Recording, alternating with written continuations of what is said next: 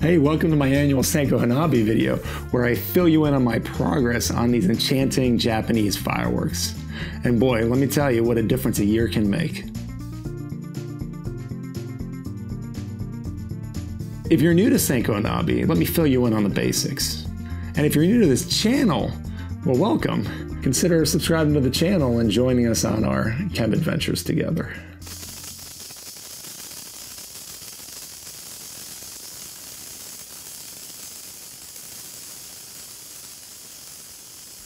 These deceptively simple handheld fireworks squirrel away only about 1/10 of a gram of black powder in a tightly wound cocoon. When the firework is lit, it will quickly form a pulsing hot dross ball, a complex stew of chemical reactions that throw off the characteristic beautiful branching sparks. What makes Senko-Hanabi so appealing to me is how it really challenges my preconceptions about fireworks. I have never been more invested in any firework display than a Senko-Hanabi I am holding. I am a participant, not a spectator in this. Senko-Hanabi are wonderful. They feel like some kind of artesian small batch secret that you've been let in on. Each fragile Senko-Hanabi is unique. Each reaction unfolds in its own way, with its own story to tell. The true challenge comes from trying to coax out the maximum display out of the most minimum of components. A great Senko-Hanabi never plays it safe. It lives on the razor's edge, teetering on a pyrotechnic parapet. This intrinsic instability only adds to the intoxicating appeal of these tiny treats.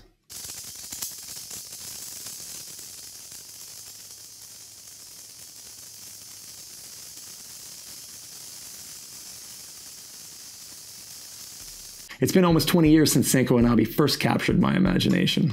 I was introduced to them in a summer workshop of 2002. A year later, I published my first and only paper in the American Fireworks News, where I chronicled some of my early attempts. Now, I can't say I've made a lot of progress in Senko-Hanabi over these 20 years. I have an end-of-year ritual in my chemistry class where we spend a couple days putzing around in the laboratory, each of us trying to make our best Senko-Hanabi. And usually if we can just get it to burn, that's a good start.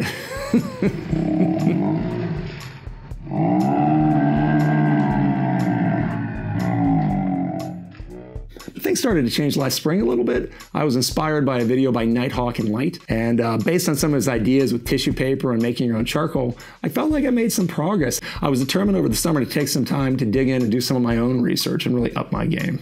I contacted one of the last factories making Senko-Hanabis in Japan, the Tetsui Tokimasa Fireworks Company, and unfortunately it didn't get back to me, but that's probably because I think I filled out the Japanese contact form wrong. I found another lead. A nice Australian researcher named Dr. Barry Sturman was able to give me some advice and lend me some articles to read. I was able to get my hand on a couple of research articles by a Belgian researcher named Dr. Frederick van Sypt, and I pored over his meticulous step-by-step instructions for making Senko-Hanabi. It was through that I realized the importance of good Japanese tissue paper, and I immediately went out and ordered some of my own. I chose a light Gampi paper manufactured from the same shrubs that had been used in calligraphy and papermaking for 1,000 years. The school year started with a truly extraordinary correspondence. None other than Dr. van Sypt contacted me out of the blue, and he had discovered my video on YouTube, and he wanted to compliment my research and suggest that I read his articles on it. Now, this was a little bit of a surreal fanboy moment. I was using his research to conduct my own research when he contacted me and suggested I read his research. We sow the seed. Right? Nature grows the seed. Then we eat the seed. Then This was a truly exciting moment to have my work acknowledged by one of my Senko-Hanabi heroes. And it felt like a really good sign that I was on the right path. And later in the year, it happened again. Ben from NightHawkinLight reached out to me to let me know that he was dropping a new Senko-Hanabi video. It turns out that he had been contacted by a Japanese film company who wanted to fly him over to Japan so that he could train at none other than the Tetsui Tokimasa Fireworks Company that I'd mentioned earlier, and train with Ryota Tetsui, the proprietor of the company. This was the first time that I saw anybody actually wrap a Senko-Hanabi. It was super exciting to see Ben get to train with a Japanese master. It was sort of like looking at a more successful version of myself. And a month ago, I was able to actually watch the documentary that the Japanese company produced about the Tetsui Tokimasa Fireworks Company. It was wonderful. Watching Ryota work was like taking a masterclass in Syncology.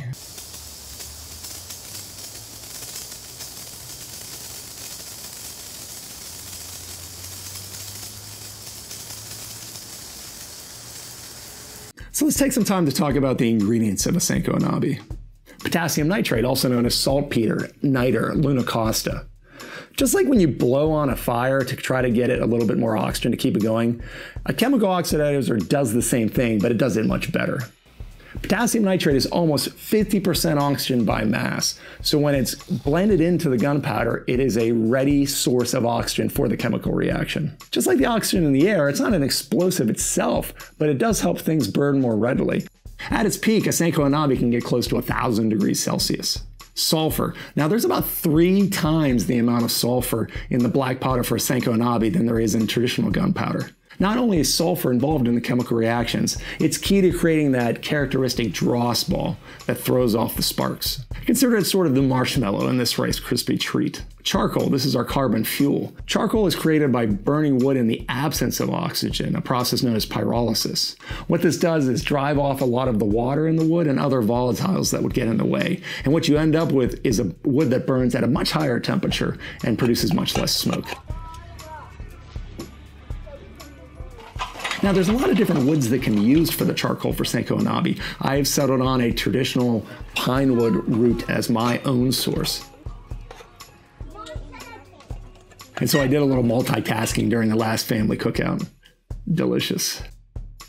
Now, charcoal is not the only carbon source used in a Senko-Hanabi. It's the pine soot itself that is the true secret sauce. Pine soot is known as shoin over there, lampblack over here. It is used in inks and polishes. This is an extremely fine particulate found from the incomplete combustion of carbon. Now, as a fine carbon particulate, it's no surprise that this is going to be a carcinogen, so you have to be really careful around it. Now, I did originally try to make some soot from turpentine, but based on some old industrial research, I decided I would go with combining pine resin and straw and make my own little pellets to burn and try to get the pine soot.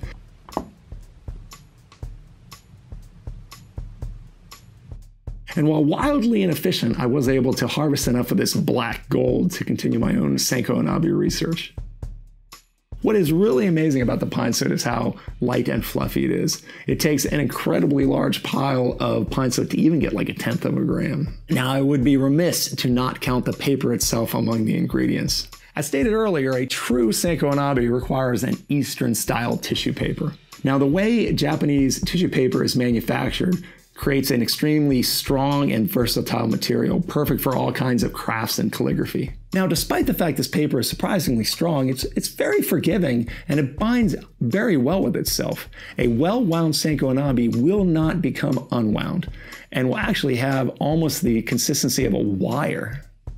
You know, it reminds me a lot of the sticks from lollipops of my youth that I used to unwind. And I was always amazed that you could make such a tough stick out of just a wound up piece of paper. Yeah, I used to unwind lollipop sticks back in the 80s. We had a lot of time back then. Okay, disclaimer time. You should not be playing with fireworks. Some of my strongest memories of visiting one of America's last operating fireworks companies was how many people were walking around missing digits. You really have to be respectful of any chemical that you experiment with, and fireworks doubly so.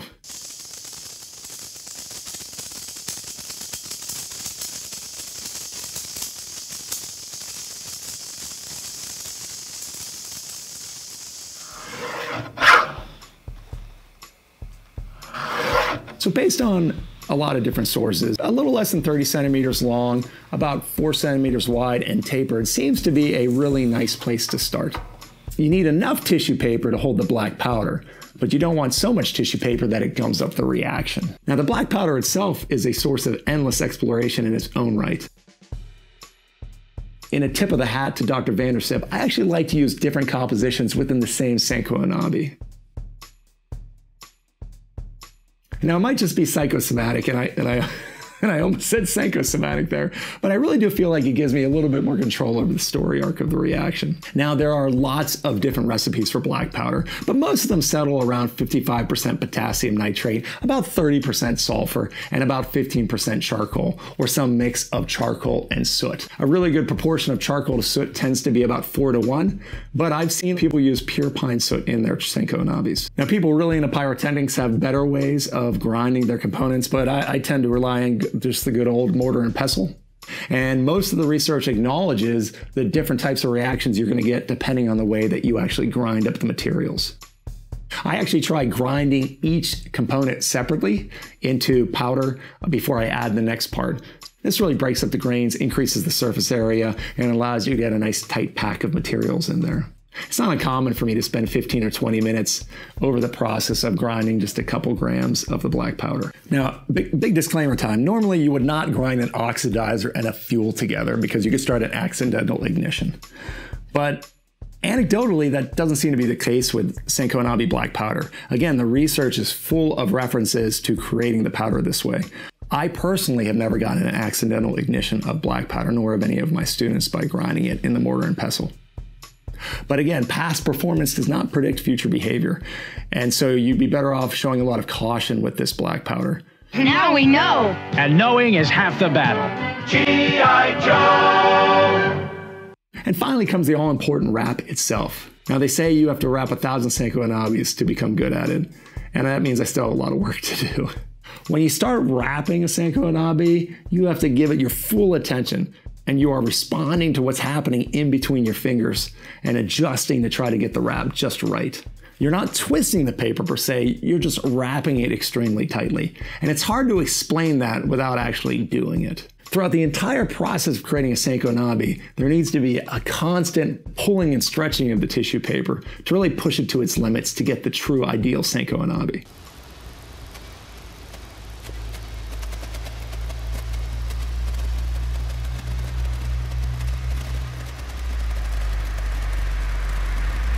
There's been decades of fascinating research into what happens in a Senko-Hanabi. Black powder itself doesn't detonate. It's actually considered a low explosive. It burns rapidly in a process called deflagration. When that gunpowder burns in a Senko-Hanabi, it creates a dross ball at the bottom. And inside that dross ball, you get all sorts of reactions and byproducts of reactions cascading into secondary and tertiary reactions. As that dross ball continues to heat up, initially from the potassium nitrate and then from reactions with oxygens at its surface, it creates gases that will blow off the droplets to create the sparks that we all know and love. Now, a Senko-Hanabi moves through several predictable stages. At the beginning, you have what's called the blossom bud. That's the dross ball.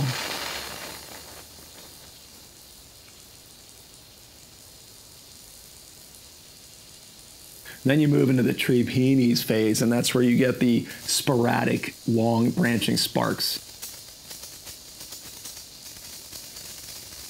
You then move into the third stage called the pine needle stage, and that's where you get the rapid, explosive sparking close to the dross ball. Now, as the Senko-Hanabi approaches the end of its existence, you enter stage 4, the falling chrysanthemum phase, where you get the long, peaceful, singular sparks.